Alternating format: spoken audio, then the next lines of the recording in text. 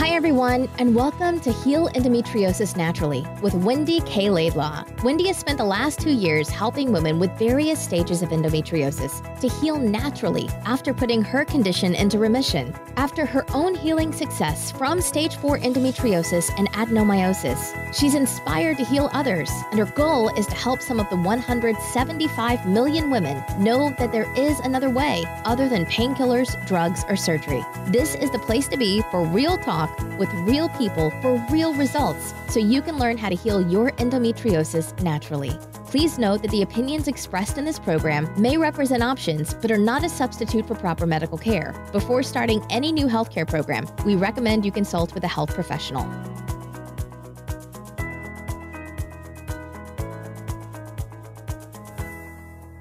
Good afternoon, everyone. It's Wendy K. Laidlaw here from Heal Endometriosis Naturally. As always, I hope that this podcast and this video finds you well.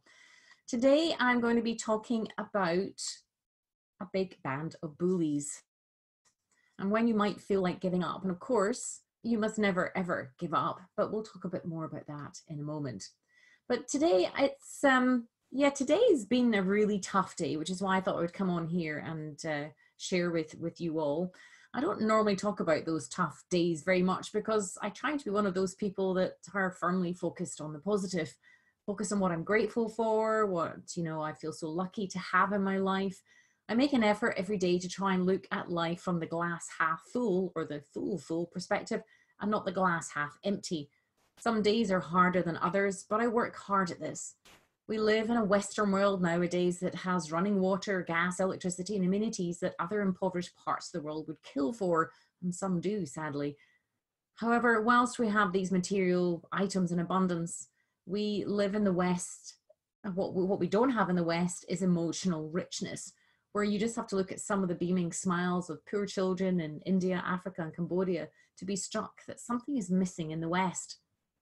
Marketing companies for several decades have tried to appeal to our egos and paint the false, never-ending idealisms and images to convince us that if we just fill that empty void with metal, plastic, or digital, we will be happy. By purchasing or living a lifestyle, we will look successful and have it all and be happy. Whatever all is, of course. Facebook, or fake book as some would call it, feeds into that perception of falseness that we are surrounded by day in, day out. What I've learned on my journey is that we seek to be felt, heard, seen, loved, valued, appreciated, recognized, and that lies within us all, bizarrely, but more on that later. So we have to remain aware. We have to keep focused and observe our thoughts and our feelings like a custodial guard protector and a seer of all. We have to keep our mind and heart open to safe people only, of course, and with that strong protector part firmly in place. But I'm finding today a challenge. I got back from a business meeting to discover I had several hundred emails in my inbox. I don't share this to brag, but to explain a true reality of many women these days who are continually bombarded with messages and emails. There is the usual salesy drivel and dross, but the emails that fire me up the most are the two other types. Some of these emails are from women who had read my paperback book and are starting their wonderful journey and are sharing their news of their progress and reduction in pain. That brings me so much joy. And my favorites, the ones that fill my heart with even more joy, are like the two other important emails that I got from former students who have recently graduated and are sharing their joy of putting the endometriosis and adenomyosis conditions into remission, and the excitement that they now feel about the future for the first time in their lives. Then there were some from one of my current students who has recently just started on her new journey. I remember and realize it takes courage, and it's a frightening thing to take that leap of faith on a new pathway of healing naturally. It may feel like the great unknown. As one woman put it, I feel like I'm going rogue from the medical machine. And at the early stages, and in particular in week 6 of the foundation program, I call this the wobble week because there's such a rise of emotions that start to bubble up. Wobble week, or week 6, is named because we're starting to make changes. Changes are starting to happen. And change is frightening. We all seek change and fear change in equal measure. That's the irony. But when consciously and subconsciously it starts to happen, anxiety may start to arise, mainly because it's unfamiliar. What I've realized as I support women emotionally through this journey, every time some positive elements start to appear, those people around them, be it family or so-called friends or work colleagues or doctors or medical professionals, try to call it into question what they are doing. And that's what I find challenging. How can people be so unkind, unsupportive and cruel to women with endometriosis and or adenomyosis whom they have seen suffer needlessly for decades? Women who are strong, amazing, driven, dynamic women who have stood up, stood out, and stood forward to take back power and control of their lives. And yes, I'm talking to you if you're one of those women. Not victims of the condition, oh no. The women I get the honor of working with are incredible. I tell them that often on this journey. And I tell them that because it's true and said to counter the negativity of the numerous toxic people that invariably are around her. I'm in a privileged position to help women with endometriosis and adenomyosis, and I never forget it. Just like I never forget my own torrid journey. The one that really was done alone and carved out the way for what works for women around the world now. But as I mentioned, today is a tough day. Reading the emails of women triggered into anxiety and fear by those around them that should be actually building them up and not tearing them down. Those that are filled with such bitterness and closed-mindedness that the highly sensitive woman with endometriosis is left spiraling and confused as to why they would be treated like that. Toxic people are in abundance in our world, as I've mentioned before and in previous podcasts. They largely go unchecked and masquerade wrapped in their own ego. I was part of a business course recently that optimized this type of person in action. Our group facilitator was a woman who was fully self-absorbed, to be polite. She spoke to the group like they were children, abused her power, was dictatorial by nature, and cared not for the business people had or for the vast investment the group members had made to develop their businesses to help and reach and impact more people. Her grandiose attitude was coupled with the poor me mentality, a classic sign of the narcissistic personality disorder. She even reduced a beautiful heart-centered woman to tears in front of the class. She cared not when another woman fell and cracked the back of her head on a solid cement pathway. She shared, bizarrely, how her daughter irritated her. Well, her daughters irritated her, and how one of them was a prostitute living in a brothel and a drug addict. And then she went on to say how she had a victim mentality. I can remember like it was yesterday the shock I felt go through my body when she shared this to the class. It was shared under the guise of poor her that her daughter was a prostitute. The shock even now, as I think back to being aware of my mouth hanging open in disbelief that one human, who happened to be her mother, could be so self-absorbed and detached and uncaring about her own child. Yet as I say this was also like my mother. She was detached and self-centered and solely self-focused. I was used as a tool by her to get her needs met from as long as I could remember. She would even go on to commit the ultimate betrayal a mother could do to her developing daughter. Swapping bottles for kisses on my 17th birthday with my boyfriend. And then she would go on to have an 8-month affair and share the intimate details. What type of human does that to another? I can tell you that type of human is a toxic and poisonous one. It took me years of unraveling to make sense of her, but also of myself. You know when you've been around a toxic person, when you hang up the phone or leave the company of them and feel yuck, flat and down. To start to be aware of how people make you feel is a very important part of this journey, especially as a woman with endometriosis and or adenomyosis. You see the high degree of sensitivity is acute. It has been since birth. And you know what I mean. How from someone saying hello, you can sense their mood. From walking into a room, you sense those who are sad or couples who have argued, etc. That high degree of sensitivity is a huge strength, however, but I suspect you feel it's a curse at times. But please don't. your sensitivity is incredible.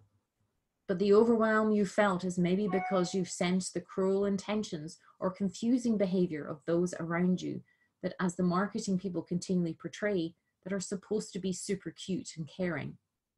Yet they don't care. Like some of my clients shock as they realize their nearest and dearest aren't as dear as they thought. How the emergence of awareness of the reality of confusing behavior causes stress and anxiety, and creation of assertion of boundaries for protection is the next stage. Back in my course, I felt this protective need and genes rise up in me for my new course members in my group. How I felt protective of them, even though I knew that they were grown adults and could take care of themselves. Yet they were not aware of the toxic facilitator's effect on their confidence and self-esteem. How she slowly and corrosively tried to undermine each person as much as she could or get away with. However, her power struggle did not end well. After various shaming attempts by her and her sidekick, and for the sake of protecting the group, I felt it was time to challenge the pro quo. By establishing clear, acceptable and non-acceptable boundaries, appropriate protection was able to be had with this particular woman. But it's taken me a few years to get there and have the confidence to recognize who I am and who they are. And I guess that's why when I read emails about bullies chastising my amazing, beautiful clients, it's really tough to read. However, I have abject faith in my protocols to help guide and empower women not only to put the conditions into remission, but deserve levels of protection and boundaries for emotional, mental, and physical health, even from so-called loved ones who may be more toxic than anyone knows and probably should carry a government health warnings around their neck. Women without knowing are looking for elusive happiness in all the wrong places. Marketing companies work tirelessly to promote our happiness is when we buy that car, house, or piece of fabric with an overpriced label. But it's not external where we should find peace, happiness, or joy. It's internal. It may be, however, that the sense of self one seeks to get clarity on is masked by crippling poor self-beliefs bestowed upon you by toxic people. When you learn to value yourself and the right that you have to have your own boundaries as a protection, even from the closest ones or family or authority figures, that's when real joy and peace emerge. But awareness is the first step. Identifying the band of bullies in your life is the next step.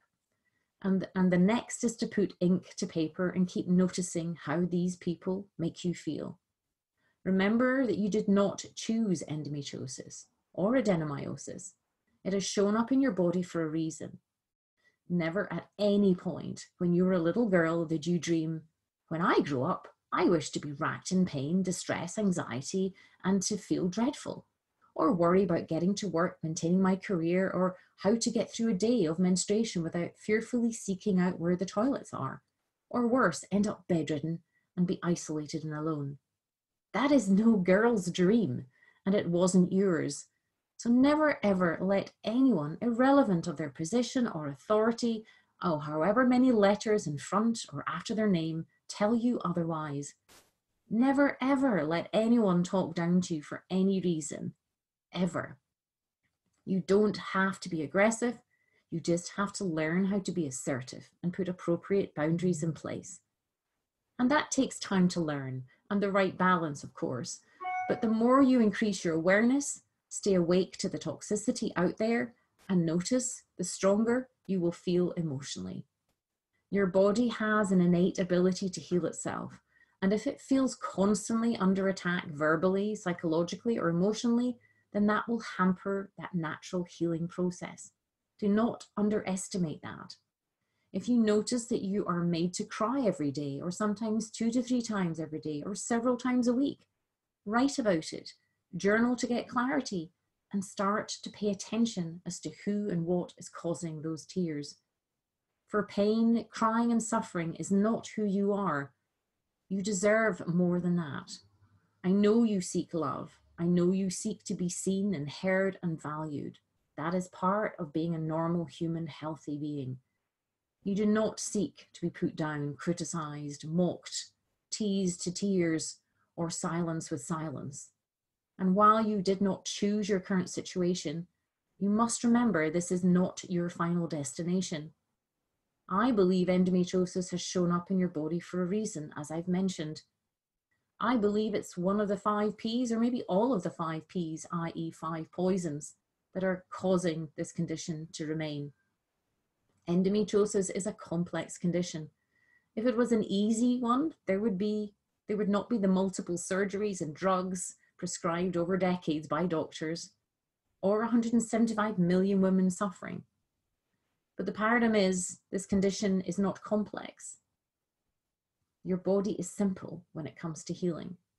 If you can identify the root causes of inflammation and hormonal imbalance, then you can start on a new path to empowerment and remission for good. But of course, you don't know what you don't know. So make sure that you get in the know. Make it your life's mission to learn about the alternatives to painkillers, drugs, and surgery. And do not give up any of your organs or body parts without a fight or full investigation. Your body needs you to pay attention. Ask questions and challenge any flyaway remarks that you're being difficult or challenging, or it's all in your head. And question and challenge those remarks or statements and seek more answers. You are unique. You are a beautiful woman who's been temporarily blighted by this condition. But don't let it define you. You define it. You investigate this from a different perspective. Think outside the box. Do something differently if you're not getting better.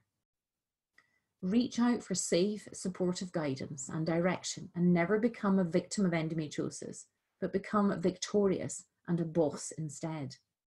Learn how to put endometriosis and adenomyosis into remission and become an endoboss. I feel it's apt to finish by reading out the popular poem by Marianne Williamson called Our Deepest Fear. Our deepest fear is not that we are inadequate. Our deepest fear is that we are powerful beyond measure. It is our light, not our darkness, that frightens us. We ask ourselves, who am I to be brilliant, gorgeous, talented, and fabulous? Actually, who are you not to be? You are a child of God. Your playing small does not serve the world. There is nothing enlightened about shrinking so that other people won't feel insecure around you. We are all meant to shine as children do. We were born to make manifest the glory of God that is within us. It's not just in some of us, it's in everyone. And as we let our own light shine, we unconsciously give other people permission to do the same. As we are liberated from our own fear, our presence automatically liberates others. What a beautiful poem. And you may have heard it before. And I believe it is your light that frightens the toxic people around you, for it shines out the darkness in them, the hole where a heart should be. And you know the ones I'm talking about. Now, if you'd like a free download of that wonderful poem that has been specially created for this podcast, then please email support@healendometriosisnaturally.com. But make sure that you believe in you, believe in your light, even if you feel a bit in darkness right now. Trust your instincts and your intuition above all and everything else. You have so much more power than anyone ever permitted you to believe. And you know what? I can help you if you feel stuck. Remember that reaching out for help is not a sign of weakness, it's a sign of strength. Now, next week, I will be sharing how Mojka from Slovenia, a successful yoga teacher, went from being told by surgeons she may need a full hysterectomy to putting her endometriosis condition in remission within 7 months. It's always such a joy to share these stories, so make sure that you subscribe to listen to next week. So when you feel like giving up, reach out instead and consider taking that first baby step to becoming an endoboss, and even try the 21-day challenge to putting yourself first for 21 days. Will you accept the challenge to stand up and claim your right to a pain-free body and life? I hope so. And I so look forward to meeting you. But until then, to your health.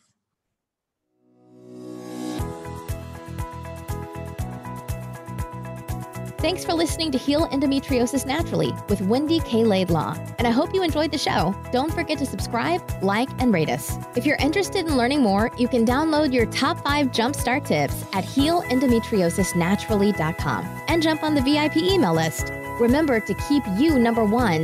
The world needs a healthy you.